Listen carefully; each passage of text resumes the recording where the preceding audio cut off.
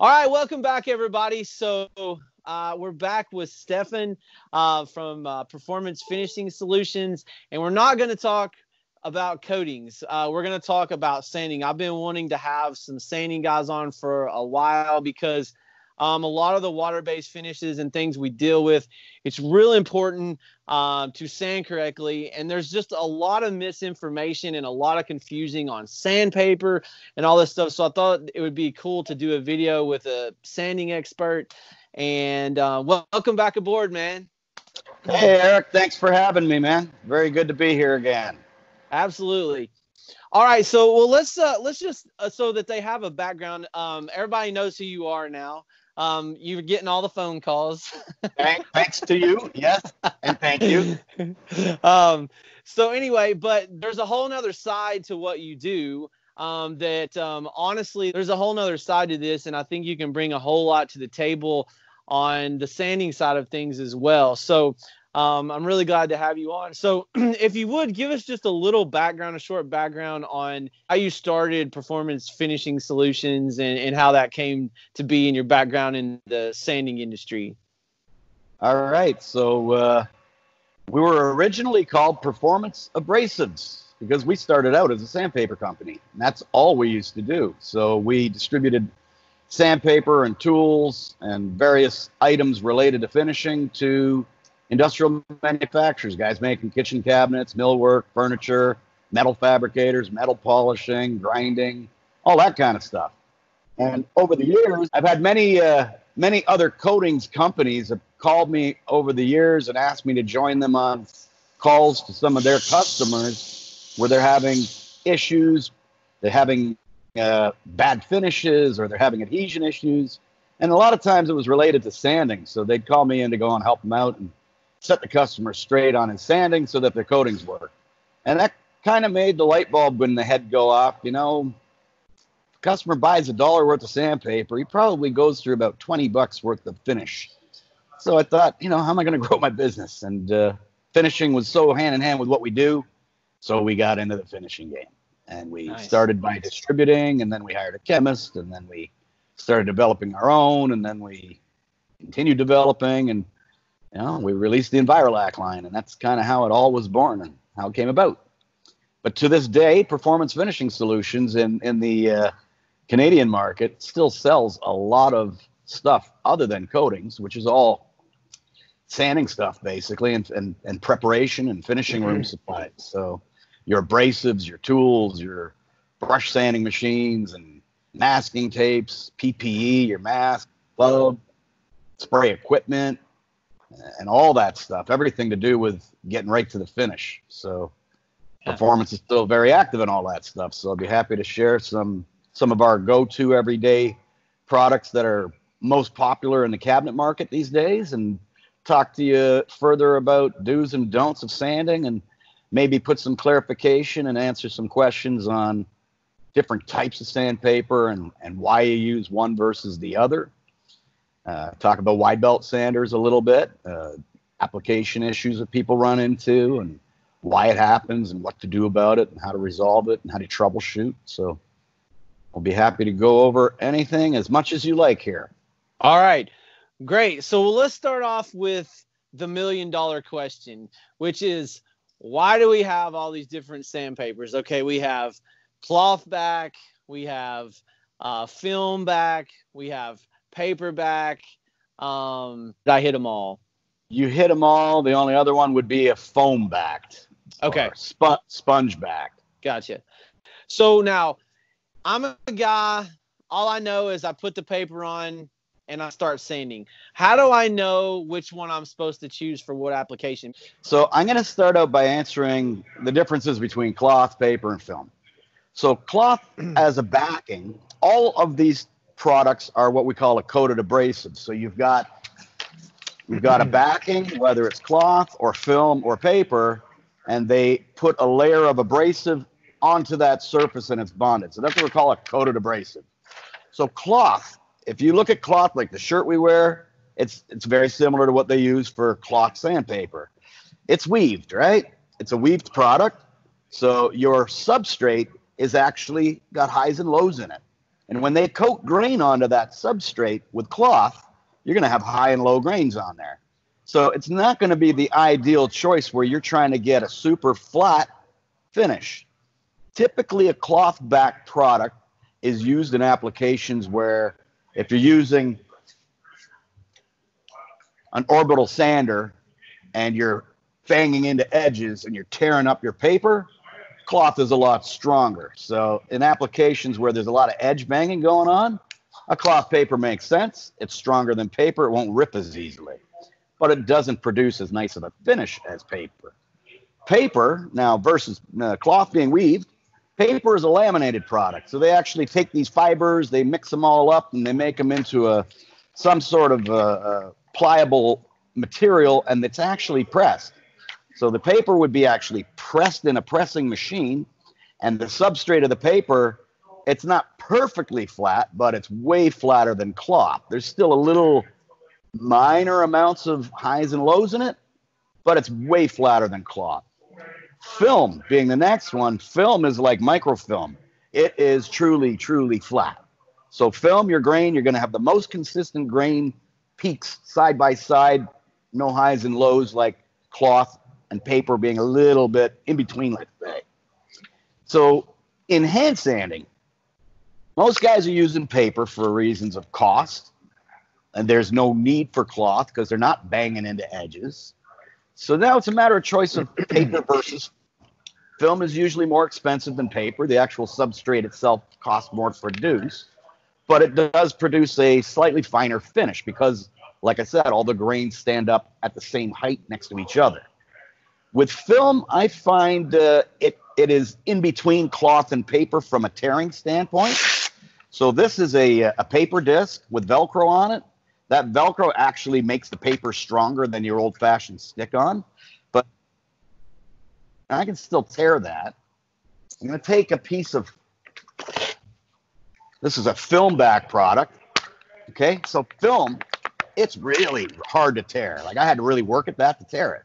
So it's going to take the edge pounding a lot better than paper alone would. When you get into the really high grits, let's say you're buffing, you're doing high gloss, and you're doing 1200, 1500 grit, cut out any orange peel on the surface prior to buffing, film is the only way to go. There are papers out there, but they generally make a deeper scratch because that paper substrate's not totally flat. You get the occasional wild grain. It makes a deep swirl mark in your surface, and it makes it really hard to buff it out afterwards.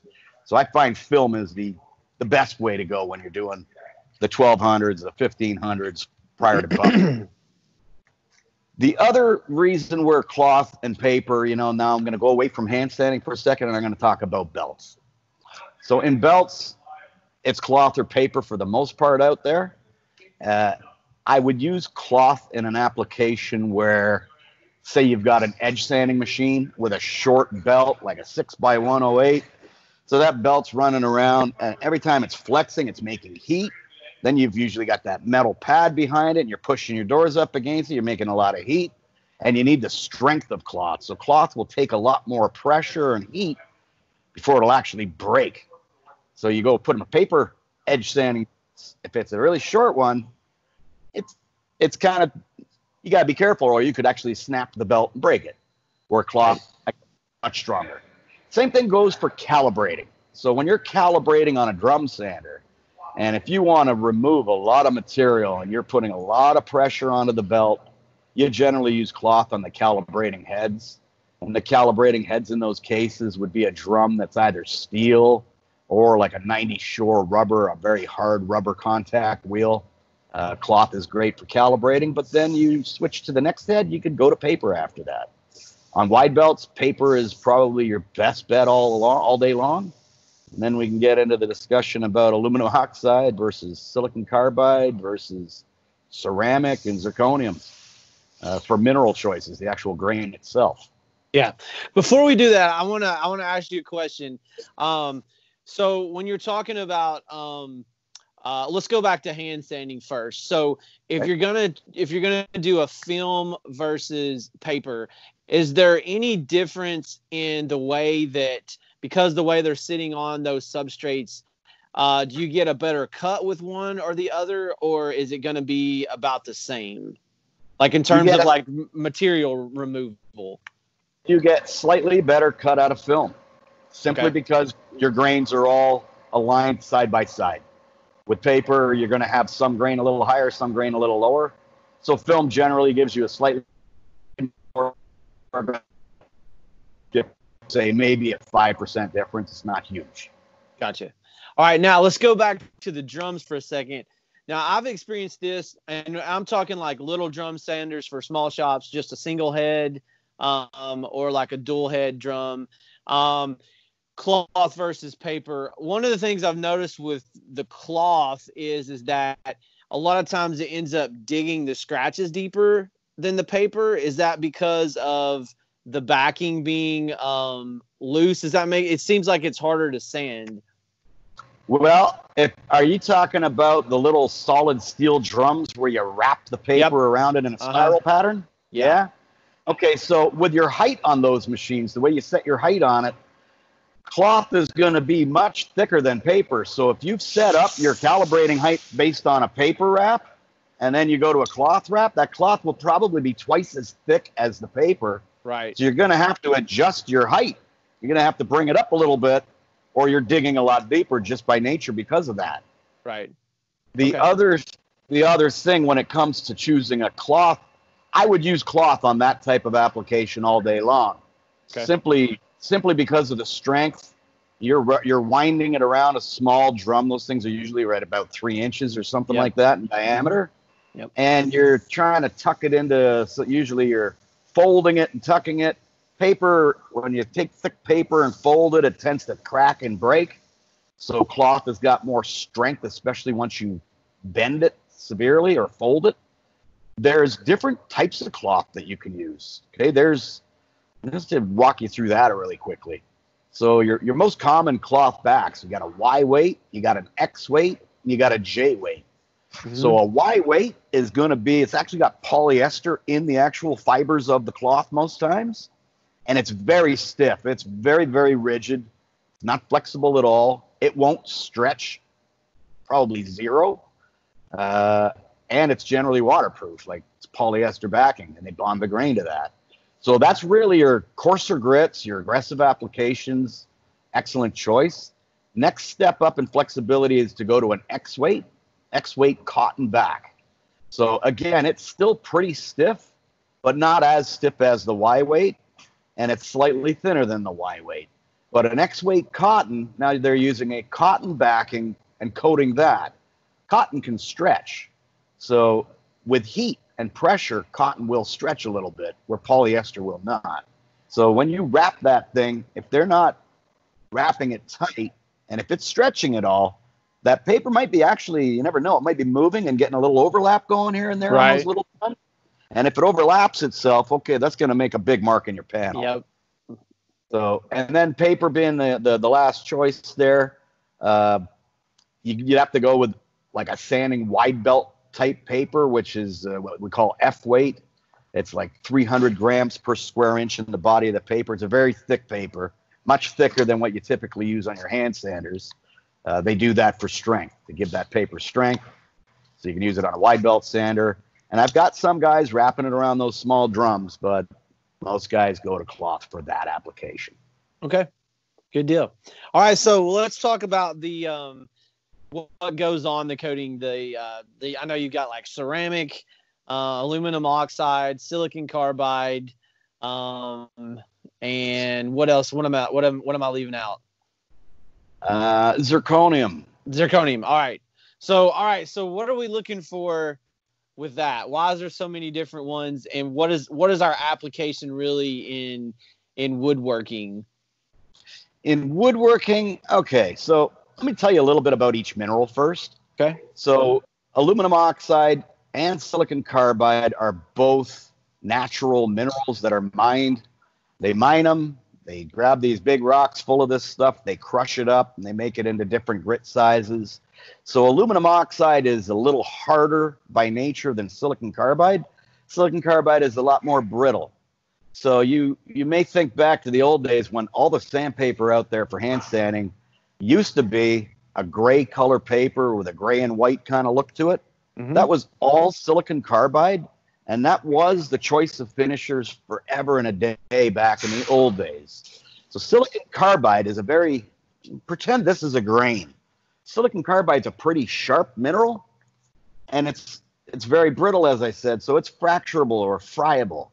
So what it'll actually do is, as you're using it, it'll crack.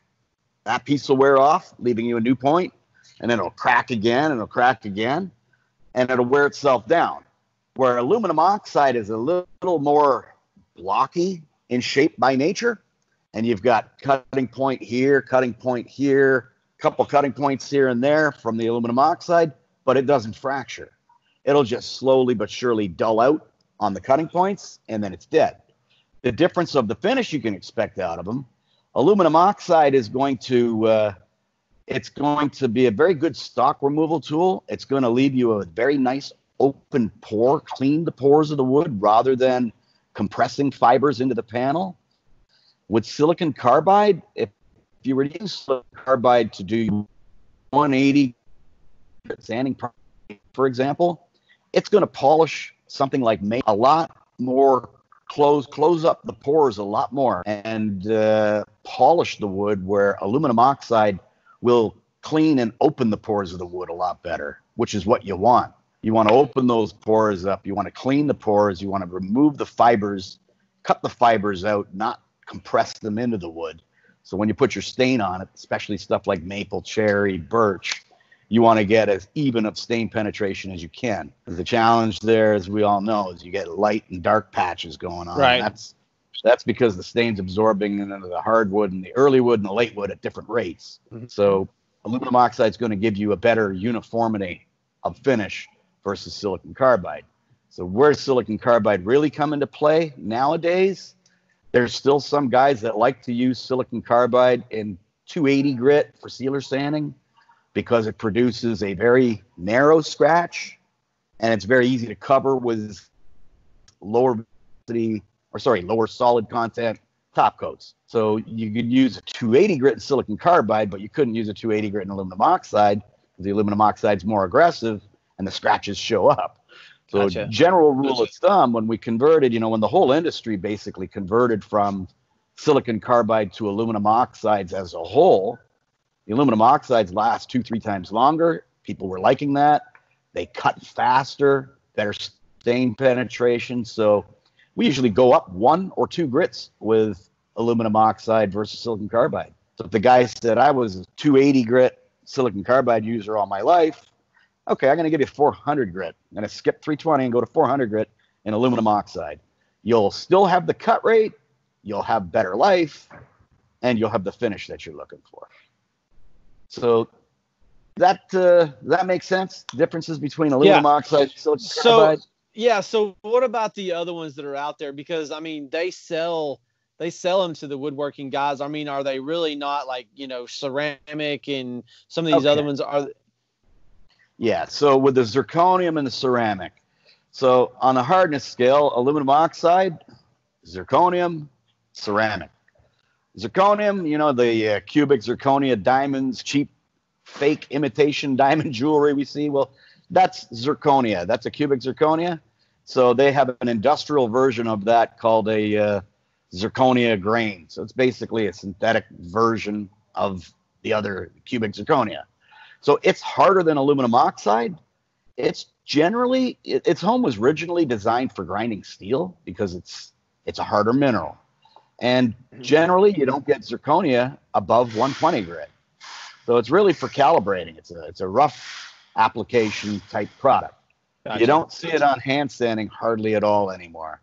You don't see it in hardly any wood shops anymore. People are either aluminum oxide or they've gone all the way to ceramic. Ceramic being even harder again than zirconia. And ceramic has got extremely long life. It cuts a lot cooler. It doesn't generate as much heat, especially under high pressures and high stock rate situations. If you're doing high stock rates, stock removal, ceramic is definitely the way to go. It'll cut like crazy. It'll consume less horsepower, less amp draw on your machinery, and it'll just last so much longer, and you'll get a better finish because of that. The nice thing about ceramics is they too used to only go up to the 120 grit range. Now they're going up to 400 grit. 400 grit is about the highest. I think there's some 600 out there now too. There's a couple hybrids that are ceramic aluminum oxide blended together. They're trying to get a little bit of improvement without improving the cost or increasing the cost too much. The ceramic is generally twice as much as aluminum oxide, sometimes 3 times more. But when it lasts 5, 6 times longer, the value proposition's there. It's worth it. So Gotcha. in hand sanding, most of the ceramic now is coated onto film. So they've taken ceramic and put it onto a film substrate, kind of like this 3M 775L purple Cubitron 2, the alien paper, as we discussed. So yeah. This is ceramic, but they've taken it one step further. Now there's sandpaper companies that are creating what they're calling structured abrasives or precision shaped grain. So instead of just doing the normal crushing process and running it through all these screens to get your sizes of grit separated out, they're finding ways somehow to make this grain very consistent in size and dimension. And I don't know how they do that. That's proprietary, but yeah, that's where this Cubitron 2 stuff, it's ceramic, but it's the Cubitron 2 family of ceramic. It's something proprietary to 3M. Other people have their own ceramics as well, and then there's the generic ceramic out on the market, which is your typical crush stuff. Gotcha. So, yeah, I've got a piece of this. So you sent me some of this, and I swear, so I've ran like, I don't know, like 2 sets of cabinet doors, and I'm still on the same one. so I haven't even changed it. It's still working. I know, it's incredible stuff.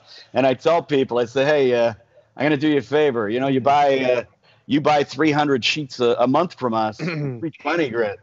I'm gonna give you a different one. You're probably gonna buy a box every 2 months. And you'll buy 100 every 2 months instead, because it just lasts forever. Yeah. And the other thing I find about it is it's got a really, really good cut rate too. Yeah. So it's good stock removal. I've found with that 320 grit that I don't really need much more. I use that thing for a lot of different applications. I use it to prep my raw MDF. I use it to sand my primer coats. I use it to sand sealer coats on clears. It's kind of my go-to now. Yeah. But yeah, no, I definitely I'm interested in getting some of these for my my disc sander, my 6-inch sander, and I want to try this on raw wood as well. Yeah. One thing I can tell you about ceramic, I'm not a huge fan of it on raw wood. Now, you can try it for yourself. You can try it for yourself and see what you think about it. But in a 180 grit, for example, on maple, I've found that ceramic leaves a significantly bigger scratch for whatever reason. And when you go to stain over top of it, 180 grit aluminum oxide versus ceramic, I see swirl marks from ceramic that I don't see with the aluminum oxide. You may actually have to step it up a grit or so if you go into ceramic there and see if you can get the result you want. So if you were using 180 historically, I'd go up to 220 grit or 240 grit ceramic. Gotcha. Would you say that this would be a good choice? I don't know, say you need to strip something or you gotta have like some heavy removal. This is more of the paper that you want to go. So maybe guys in the cabinet refinishing industry, would this be a better choice than your standard film? I think it would work really, really well for that. Especially that paper you got there has got the multi-hole pattern on it. Yeah. So you can line that up with a sander that's got, multi-hole with vacuum. Yeah. Put that paper on there and you can collect all the dust as you go and not make a big mess. Gotcha. Yeah, I think there's a lot of other options out there. Unita's got some excellent film product too, called Film Tech, which is this blue stuff, which I also use all the time. These are my 2 go-tos: Film Tech and then that 3M stuff. Okay. Film Tech, I like the finish of Film Tech way better than the 3M when it comes to stains. Okay, that's good. But I like the 3M. I like the 3M stuff after you got a finish on there. I find it to be the best hands down for sanding primers, paints, sealers, even removing old finish. Awesome. All right. Okay. So the next question is what is all the business with open coat, closed coat? Like, what does that mean?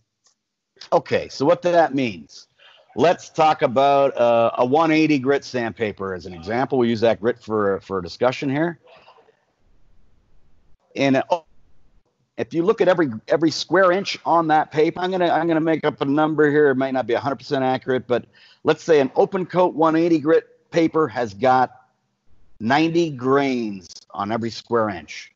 A closed coat in 180 grit could have 110 grains in 1 square inch. So it's more grain closer together in closed coat. Open coat, they spread them out more. With most companies, and I'm going to say pretty much all companies, depending on the grit, they have a graduating coat, open, sort of open, semi-open, closed, more closed, extremely closed. And it usually, in the coarser grits, they're more open. As you get into the intermediate grits, the 120, 150, 180, they get a little less open. They're still open, but not as open as a 36 grit, for example. And then as you get up the scale in grits up into your 320s and 400s, they're still open, but they're a little bit more closed than the 180 grit, for example. And then there's your true closed coat. Okay, so open, it goes like that. The open coat products, they get a little tighter as they get finer. A closed coat is a closed coat, so it's always a tighter density of grain, more grain population. Closed coat, for me, I like using closed coat on 180 grit on wide belt sanders on the last head, especially when doing 5-piece wood doors. Your cross grain scratches that you get from the last head in the belt.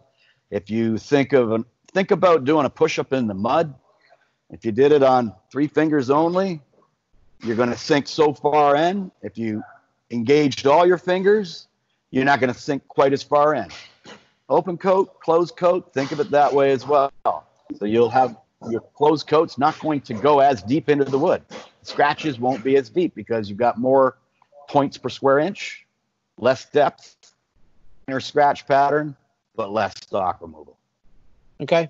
So how would that work for like if you're not, can you buy those types of belts for the little drum sanders as well? Generally, are those just pretty much in the wide belt range? It's more so in the wide belt range because in those drum sanders, they're not even a belt. They're really just a roll that you buy, right? Yeah. And you're generally, nobody's using a drum sander at 180 grit, I don't think.